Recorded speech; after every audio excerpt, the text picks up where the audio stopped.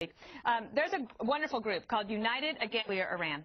It's a group that's based out here, and their goal is to help figure out ways to pressure Iran and the regime to stop its pursuit of a nuclear weapon. They're the ones that helped design the new sanctions that President Obama then called for, that some people think are maybe having an impact.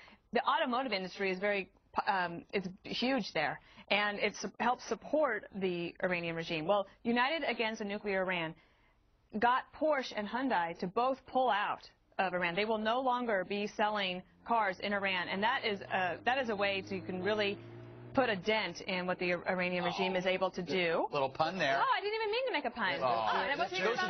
Those are the best kind. It's like finding $20 in my pocket just to bring this all full circle. Anyway, congratulations to them, and check out their website for more. All right, KG.